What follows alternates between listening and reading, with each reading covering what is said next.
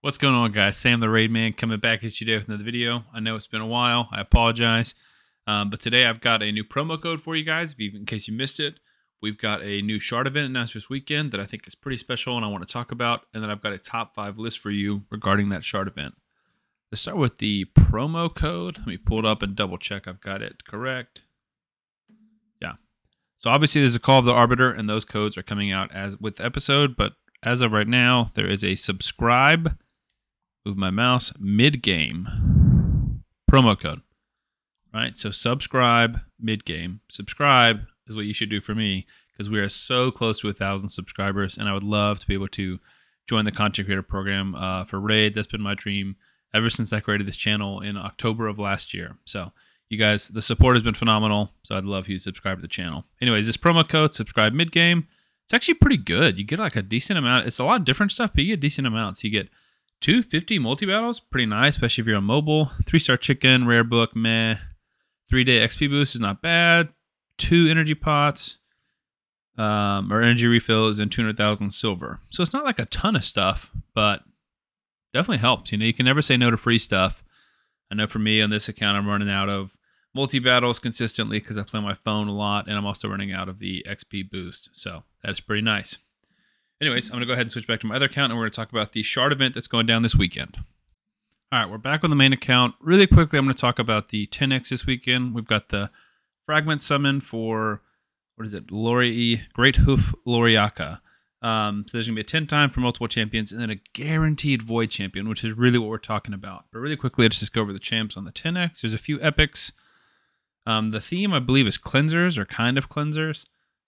But you could also look at the clan boss, Demon Lord, and Hydra clan boss. The first epic is Trumbor, who does ally protection, increased defense on himself. Then there's the remove 1 random debuff from all allies. Solid champion, if you're especially early and mid game. And then one of the best cleansers in the game, definitely in the conversation for best epic cleanser in the game, Knight Rev. I love this champion. I've used this champion for so long. Doom Priest. Passive, every turn, heals everyone by 7.5% of their health and removes 1 random debuff. This is huge. She's used in so many clan boss teams to keep you affinity friendly. Great champion. Great champion, Doom Priest. Another banger of an epic. A lot of people argue she's the best epic in the game. She's definitely top 5 or top 10. It's Ugo, the Hydra goddess, block buffs, decreased defense. But the reason she's in the 10x is her cleanse. She removes all heal reduction and then 1 more random debuff and then heals. This can also be a revive if she's the last one standing, but that's kind of a break in case of emergency type revive. Yeah, there's where her passive is. Yeah, great champion. Not really considered a cleanser, but she does have the cleanse, and I'm glad she's on here. It makes pulling ancients or sacreds much more convincing because Ugo is a great champion to get. The Void Epic, interesting champion. He is a cleanser, kind of, but he is another great Hydra champion. Inquisitor Shamael. Don't even look at his A1 and A2. There's no cleanser. It's his passive. Whenever an ally receives a fear or a true fear debuff from an enemy, this skill will instantly remove the debuff and fill the ally's turn meter by 15%. There is no cooldown. On Hydra, when you hit the head of torment that places fear, he does boost the leader's turn meter over and over and over again and attacks over and over and over again. And he enables some insane Hydra compositions. An amazing epic champion. Now, keep that in mind too, because he's a great. You could get a great Void Epic just from pulling your Voids. Anyways, let's go ahead and get on the legendaries. First one is Sylvan Watcher's Elva, who we'll actually talk about a little bit. We're going to go over our. Let me go ahead and spoil it. We're going to go over my top 5 Demytha clan boss teams, and you'll see why in a second. Elva, great champion. Could place continuous heal on the A1. Full cleanse. Places block debuffs and increased speed. This is a 3-turn cooldown. She places block debuffs and increased speed for 2 turns. This is an amazing ability. It's great in clan boss. There's a few teams centered around her, but she's just great everywhere. Like, a full cleanse is good. Like, if you take away the cleanse, block debuffs and increased speed is still good. Together, it's an insane ability. Heals everyone in their turn. Places perfect veil. Speed aura in all battles. Like, amazing champion. Elva. I didn't get her. You had to pull 20 sacreds, and I did not have that. Couldn't swing that, but great champion. The next champion's kind of a debate. when she was released to the game, she wasn't broken, but people were just like used her a ton, and she was so popular. Now I don't see her much. I think she's fallen off. It's with her, the crown.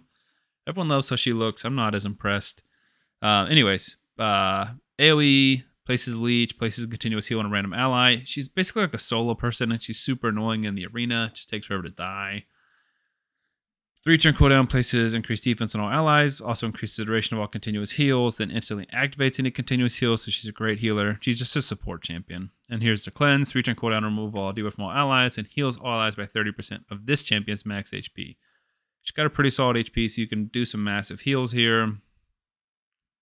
And then puts continuous heals on. She's just like a heal bot. She just heals and heals and heals. But I just don't think, besides trying to be annoying in the arena, I just don't think there's a ton of areas of the game where she helps you. Like, if you're trying to get to faction wars and she's your first legendary, of course she's going to help you. But like with me, I could pull with her and I would just maybe never ever build her. There's just no point, you know? Versus like Cecilia, I'm building. Lord Chazar, I'm building. Krutraxa, I'm building. If not for, you know, because of that, they would help for fun. And I just don't get that from with her. Anyways, the next up is going to be the Void Legendary, who is a great champion, and I would recommend building and pulling shards for her if you have them. It's 2 Hanorok. Basically, Doom Priest. Some people say Doom Priest 2.0, but realistically, she's like Doom Priest 3.0. She is like a top 5 to top 10 Hydra Clan boss champion. She is so good. Decreased speed on the A1. Place continuous heal on this ally for 1 turn, and a continuous heal for 1 turn on the ally with the lowest HP. All of her damage is defense-based. She's got fast base speed, good base HP, good base defense. This is why she's great in Hydra. She does hits 1 time, 100% chance of placing decreased attack and block buffs, and then she applies a debuff spread, taking 2 random debuffs from the target and placing them on all enemies. So you use this in Hydra to spread the block buffs, and she can be your block buffs champion.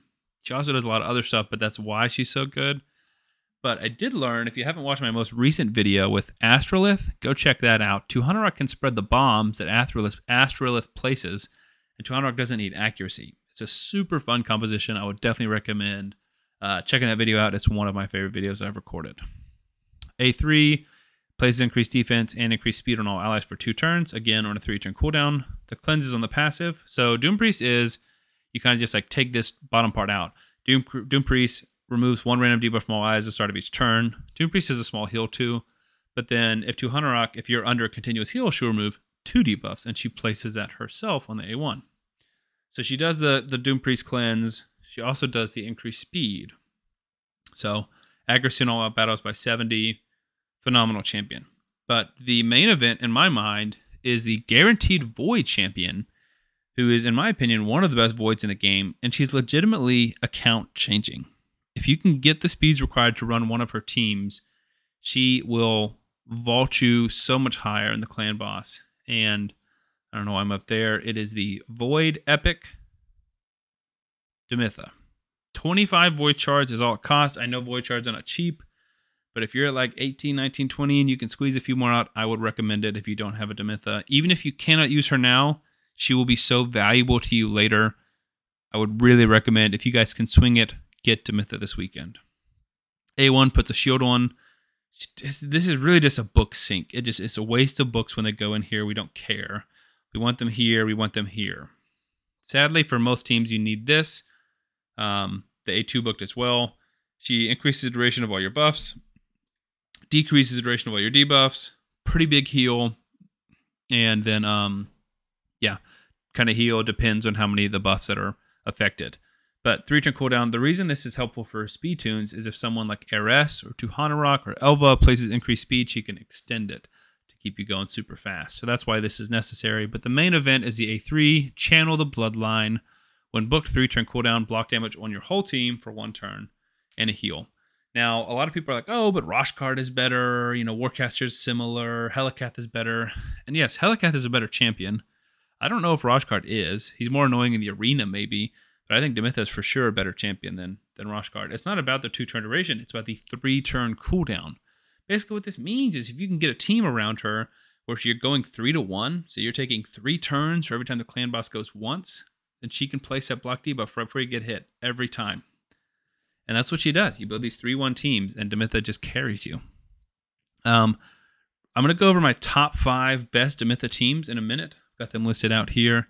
But I also want to show you just prove to you that she is so good. Because if you want a 1-key Ultra Nightmare, she has a ton of teams. Most of them do it fast, and most of them are full auto, which is big. So if you go to my clan, this is about 27, 28 of us that hit every day 1 or 2 key. Here's me with my Infinity Shield team at the top. Obviously where I should be, 495 million. Just put that on auto. But first team, second place, first team we see here, that's a normal team. This is the Myth Fu. Fushan, Demytha, 200 Rock we just talked about. Damage, which is Dracomorph, and Seeker. Second team, we got a Myth Eater. This is Demytha Man-Eater, 3 DPS. Got a Helicath Roshkar team. That's pretty cool.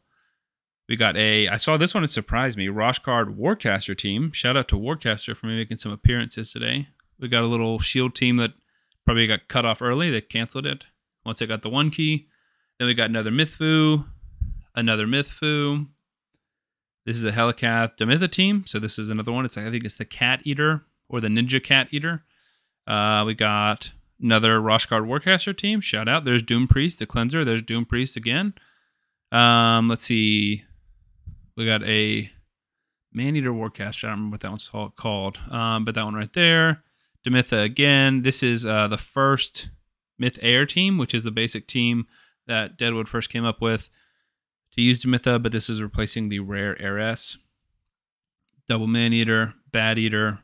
There's another. This is the Myth Ruelva team, which we just showed. Elva, Ruella, DPS, Demytha, Seeker. Anyways, Demytha is all over the place. There are so many different teams that you can use to 1-key Ultra Nightmare. So we're going to talk about my favorite, my top 5. So if you go to Deadwood Jedi's website, we're going to go to Speed Tune List, click that link.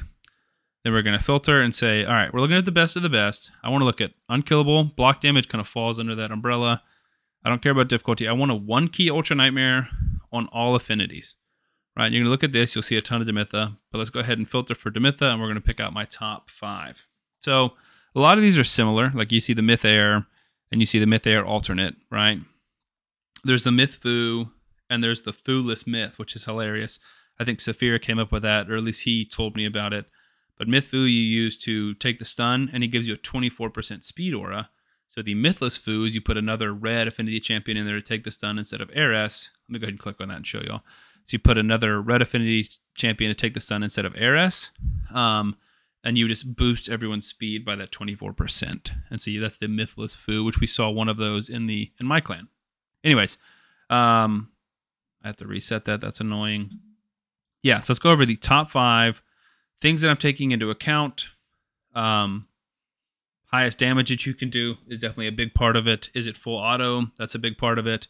And then kind of just like creativity or ease of building. So for example, like Ultimate Myth Air with 3-1 DPS is amazing. Like this is probably a better team than just the Myth Air, but this is much harder to build, right?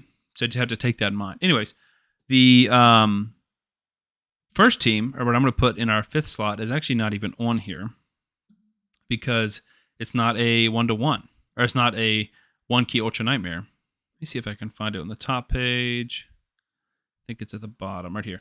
It's the Myth Eater. This is what I give the 5 spot to. Now, the reason I like this team is because it's much lower speed requirements. You'll see a lot of the ones later have very high speed requirements, and this one's kind of just got 1. Man-Eater 286 is tough, but I built this for a client on my takeover who booked a takeover through my website. And once you get that Man-Eater 286, the rest of it's pretty easy, and the Demytha herself is super slow here. So I like this. Man-Eater keeps you affinity friendly, and that gives you 3 DPS slots. In my head, any team that gives you 3 DPS spots is just fun because I love testing out damage dealers, and 3 DPS slots is very, very fun. All right, let's go back to the speed tune list, pull that back up. The other remaining 4, and again, maybe I could have taken that one out and put in the Ultimate Myth Air, with 3-1 DPS, but I want to include that one for newer players, especially if you're going to pull Demytha this weekend and you're looking for a team to build. So, in the 4th slot, I've got the OG team, the Myth Air. This is the oldest one that we have, but it is a full auto affinity-friendly team. You use Demytha, the rare Heiress, who's so awesome, Deacon, and Seeker plus 1 DPS.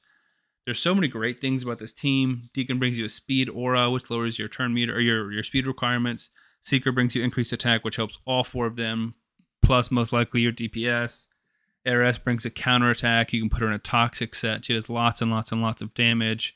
Also, one nice thing about this is the speed ranges are kind of wide. Like, that's 13 speed range. That's pretty nice. Like, on the Myth Eater, you need Man Eater at 286, not 285, not 287.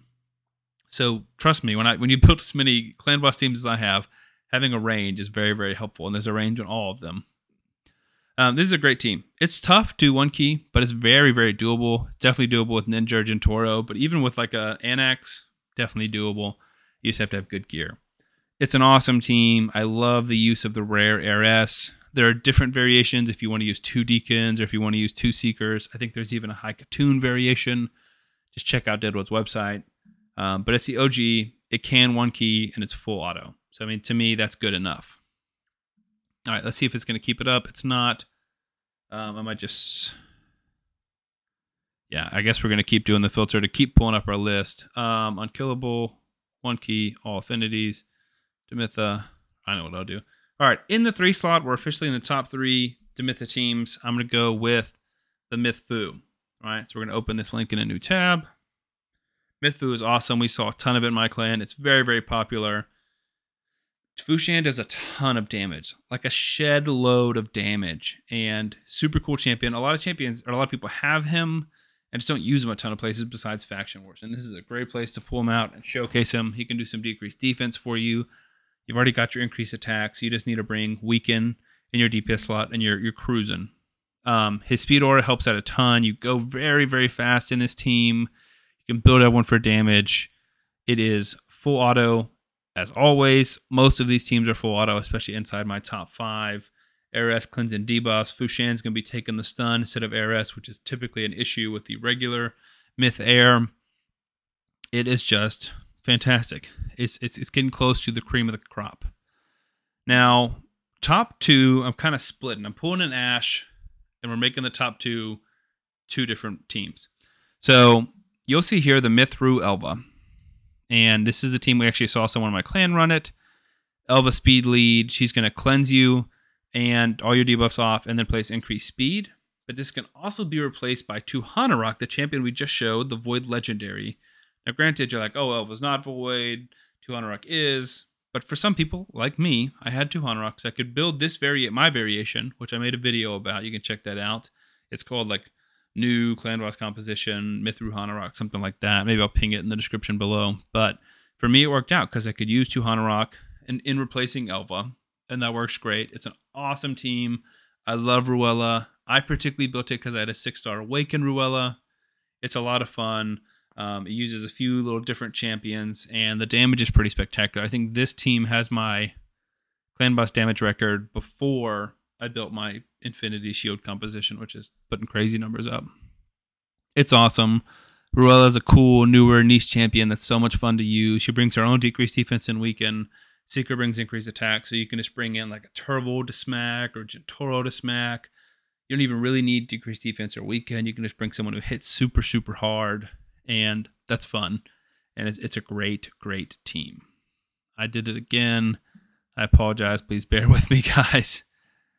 Filters. Last time, that was the number 2 slot. This is going to be the number 1, in my opinion, best Demytha team in the game, and it's the Mythbuster. I actually can't build this team because I don't have Cardiel, but this is not a team for the faint of heart. It's fast. There's not much range in the speeds. There's literally no range in the speeds. I don't think there's many subs you can make, but it is awesome.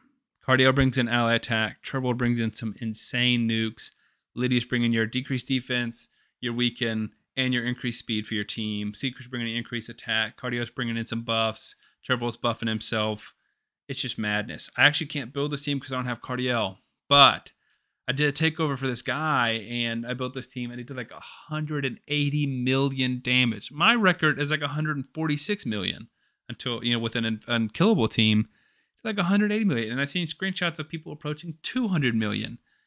It's bonkers. It goes so fast. Everyone is just built to the nines for damage. And if you want unkillable / block damage teams, this is the cream of the crop, the best of the best. Anyways, I've rambled on long enough. Hope you guys enjoy. Make sure you plug in that promo code.